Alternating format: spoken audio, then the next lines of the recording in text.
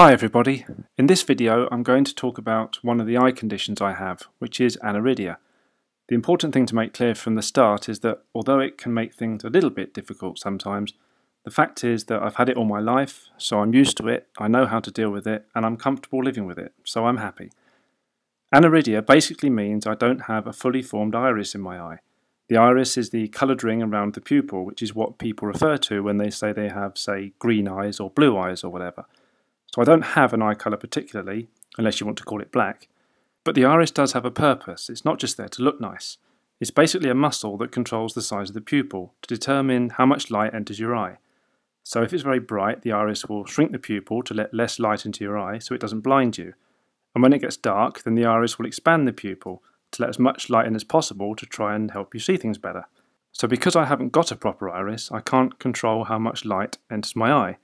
They do adjust to an extent. I think there is some remnants of the iris muscle there, but certainly nowhere near as quickly or effectively as it would for a normal sighted person. So if I'm going into a relatively bright or dark space, it can be quite difficult sometimes.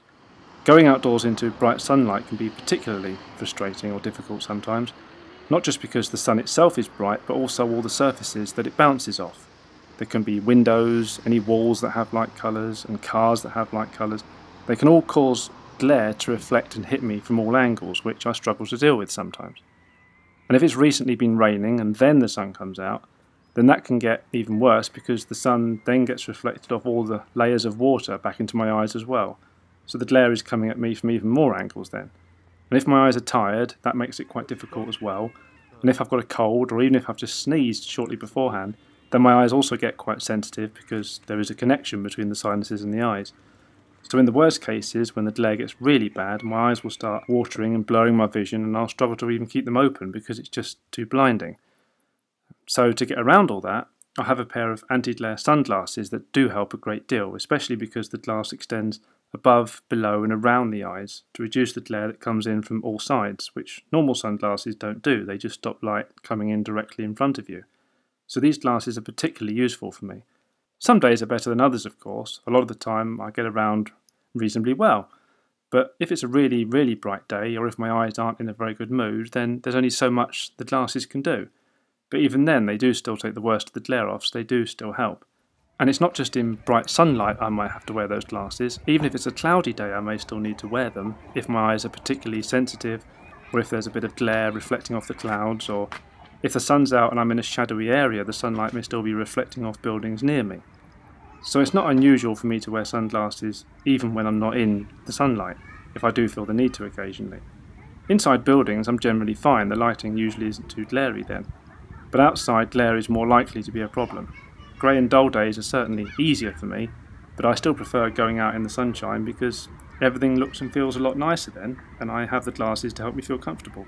So I always make sure I have my glasses handy just in case I need them. If I'm only walking a really, really short distance, then I might not bother with them and I'll put up with the brightness for a very brief moment or two, but I can't really deal with it for very long. The effect of glare also extends to computer screens where you have light background on a lot of programs. You know, word processors have white pages that you type on, Explorer or Finder windows where you look at your files have white backgrounds, iTunes has light background colours, websites and emails normally use white backgrounds. All sorts of programs have bright coloured backgrounds with dark text on top. So it's quite glary and tiring on my eyes to look at that, to try and focus on the text and the buttons and things like that. I can do it for a short period of time, but it does soon become a strain on the eyes, so I can't do it for very long. In the old days, when you had those big, bulky CRT monitors, then those glass screens were particularly reflective and glary. Modern flat screens are better, certainly, but it's still difficult to focus on them when they have light backgrounds because I still have to work hard to focus on the text that's on the screen. And it's not just a case of turning the brightness or the contrast down because that just makes things harder to read in general anyway. I do need things to be sharp and clear with good contrast to the background so it stands out. The way I work around all that is to use accessibility software. At work I have a Windows PC and I have a program called Supernova from a company called Dolphin on there, which allows me to alter the display in all sorts of ways to make it easier to work with. It also has speech output to help blind people navigate the screen if they need it, but I don't use that particular feature. The software was purchased for me under the Access to Work scheme here in the UK, which helps to fund accessibility products and services that disabled people need to do their jobs. And there are other software programs available that do similar things to help visually impaired people, I must say, but Supernova is the one that I've chosen to use. Windows does have its own accessibility features built in, but as with many visually impaired Windows users I know, I've always found the built-in features too basic and they don't work quite as well or do exactly what I want them to. So many people end up buying separate software instead. I don't know if the latest versions of Windows, like Windows 10, are any better in that regard. Maybe it's got better over the years, but the features on Windows XP and Windows 7 weren't of much use to me. At home, on the other hand, I use a Mac, and that comes with accessibility features already built in, so it's really easy. Apple have added all sorts of special accessibility features to all their products, and it's wonderful. So at work and at home, I'm able to use these accessibility features to turn the screen from a standard view to a negative view, so that I have a black background with white text on it. And that makes a huge difference to me because it makes it so much easier. The contrast is so much better, there's no glare, and it's nowhere near as tiring on the eyes. It looks a bit odd to other people, of course, especially as it turns everything negative. Not just the black and white colours, but everything. So it does look a bit weird sometimes. But I am able to change the colours back to normal if I need to see a picture or a video properly, or if I need to see the actual colours of a document I'm working on, then I can quickly tap a keyboard shortcut and look at the colours as they're supposed to be, and then I can flip it back again for reading and typing stuff. So I often flip between the two when I'm working.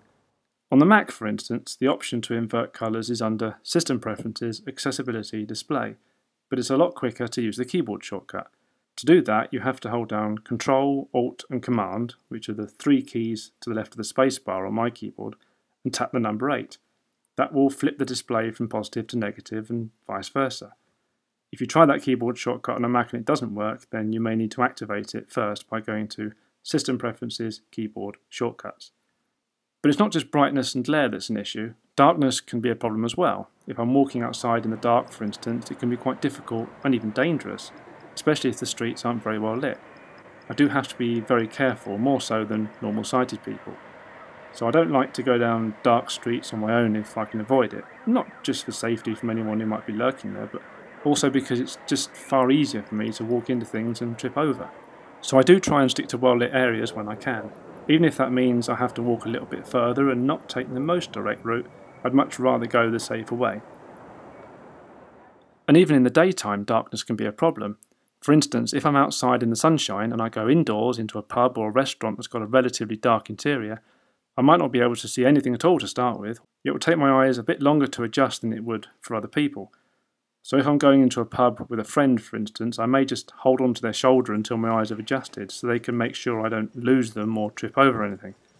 My eyes do adjust gradually, so I'm usually okay after a couple of minutes, but it's a lot slower and they won't adjust to the same extent that they do for everyone else. So if the lighting isn't that great, it will continue to be difficult, even after my eyes have adjusted. I know that may all sound like having aniridia is really frustrating and difficult, and yes, there are moments when it can be. It can be awkward, and if my eyes are tired or are just not behaving themselves properly, which happens occasionally, then yes, it is difficult. But the majority of the time it's fine, it doesn't bother me. I've learned to live with it and I've adjusted to it because I was born with it. As far as I'm concerned, and as far as my brain's concerned, this is normal because I've never known any different. I don't know what normal sight really is, and I don't feel I've lost it because I never had it in the first place. So I don't regard it as a problem. It's a bit of a nuisance sometimes, but it's not a showstopper. It's not something that stops me living my life and doing the things I want to do. I have friends, I have a good job, I can get out and about by myself, and so on. It's just something I cope with and deal with because I have to. It's as simple as that, really. I just don't let it get in the way. So I hope you found that interesting. There are obviously organisations and support groups out there who can talk about it with a lot more authority and knowledge and professionalism than I can. In the UK, you have Aniridia Network UK, who are at aniridia.org.uk, or there's also Aniridia Foundation International, who are at www.make-a-miracle.org. So they can give you a lot more information if you're interested. But for now, I hope this video gave you an interesting insight into how things work for me. So thank you for watching and listening. Bye!